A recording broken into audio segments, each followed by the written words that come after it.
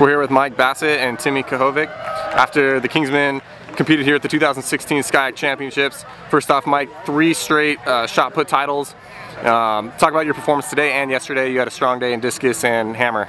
Yeah, we had shot today. It was a little bit shy of what I wanted. Couldn't really build up any momentum in the warm-ups, but you know, a win's a win. I'll take it. Just want to build off it in the upcoming weeks. And then yesterday was discus and hammer, right at the PRs for both of those, and I managed to get a podium for the first time in discus, 3rd place yesterday. So that was big for the team. Really happy to have done well in those 2 events. All right, and Timmy qualified for the 800 meter finals yesterday, placed 5th today, earned some points. Talk about that race and how you felt it went. Yeah, it was just a great experience. I got to race against some more elite runners, some older guys, so really just a great experience. Got to learn a lot. We went out fast, faster than I was expecting, but I was able to hold on and get 5th place, so it was fun. Great, congratulations, good job guys. Thank you.